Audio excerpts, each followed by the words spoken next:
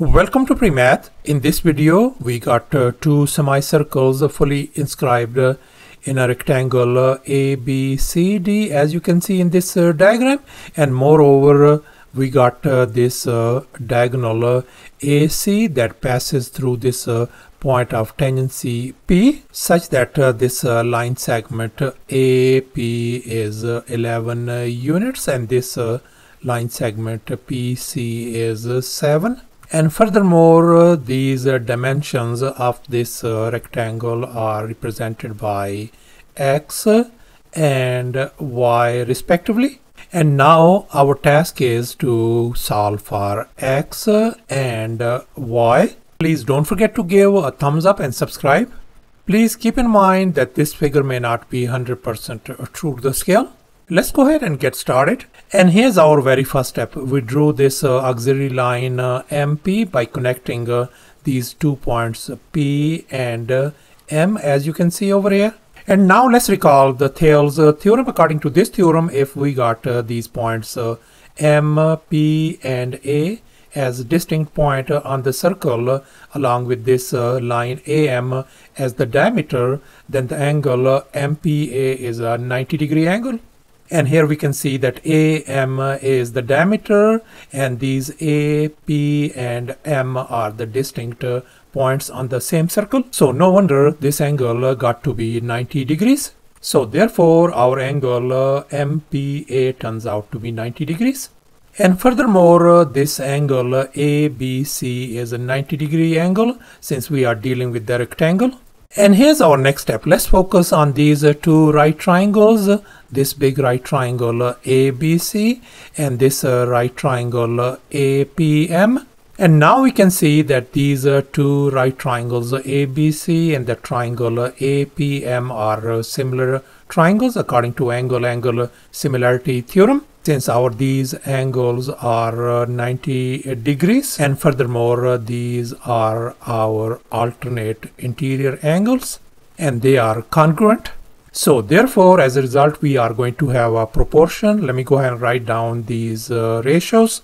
Let me write down, first one is going to be AM divided by AP.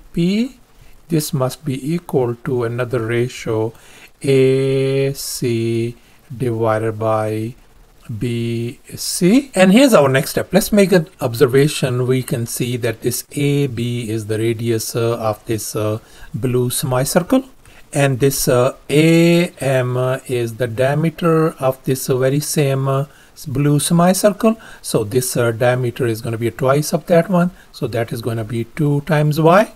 So let's go ahead and fill in the blanks. AM in our case is 2 times y divided by AP in our case is 11 equals to AC in our case is this whole distance. That is going to be 11 plus 7 is going to give us 18 divided by BC in our case is x. So I'm going to write down x at the denominator. Now let's go ahead and cross multiply. So we are going to have 2 times xy equal to 11 times 18.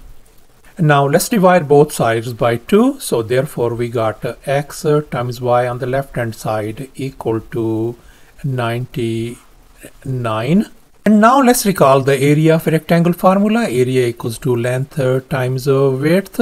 In our case, our length is x and the width is y. So no wonder the area of this rectangle ABCD is going to be a 99 square units. Let me go ahead and call this our equation number 1. And here's our next step. Let's focus on this big right triangle ABC, whose this hypotenuse is 11 plus 7 is going to be 18 units long. And now let's go ahead and apply the Pythagorean theorem on this triangle. And here's our Pythagorean theorem, a square plus b square equal to c square. Let me go ahead and call this longest leg as our side c. I'm going to call this side a and this side lowercase b. Let's go ahead and fill in the blanks in this Pythagorean formula. A square is going to be in our case x square plus b square is y square equal to c in our case is 18 whole square. So therefore our equation is going to become x square plus y square equal to 324. Let me go ahead and call this our equation number 2. Let me go ahead and tweak this equation. I'm going to add both sides 2xy on the left hand side, and I'm going to add 2xy on the right hand side as well. As you can see in this next step, I have added 2xy on both sides. It doesn't make any difference whatsoever. And now let's recall this famous identity. A plus b whole square could be written as a square plus b square plus 2ab, and as we can focus on this one, this whole thing on the left hand side could be written as x plus y whole square. And furthermore, on the right hand side, let's look at this xy, and we know from equation 1 xy equals to 99. So therefore I'm going to replace this xy by 99, as you can see in this next step. And if we simplify everything, our x plus y whole square turns out to be 522. Now let's go ahead and take a square root on both sides to undo this square. So this square and square root is gone. So x plus y value turns out to be square root of 522. Let me go ahead and call this our equation number 3. And here's our next step. Let's focus now on equation 2. And here I have copied down equation 2. Now we are going to tweak this equation by subtracting 2xy from both sides. As you can see in this next step, I have subtracted 2xy from both sides. And now let's recall another famous identity. A minus b whole square could be written as a square plus b square minus 2ab. So therefore the left hand side is simply going to become x minus y whole square. And let's focus on the right hand side. This x times y is equal to 99 from equation 1. So therefore I'm going to replace this one by 99, as you can see in this next step. And if we simplify furthermore, our x minus y whole square turns out to be 126. And now let's go ahead and take a square root on both sides to undo this square. So therefore on the left hand side we got x minus y equal to square root of 126. Let me call this our equation number 4. And here's our next step. Let's go ahead and add equation 3 and 4 to eliminate y. And here I have copied down equations 3 and 4. Now let's go ahead and add them up. We can see this positive y and negative y, they are gone. So we ended up with 2 times x equal to square root of 522 plus square root of 126. Now let's go ahead and divide both sides by 2 to isolate x.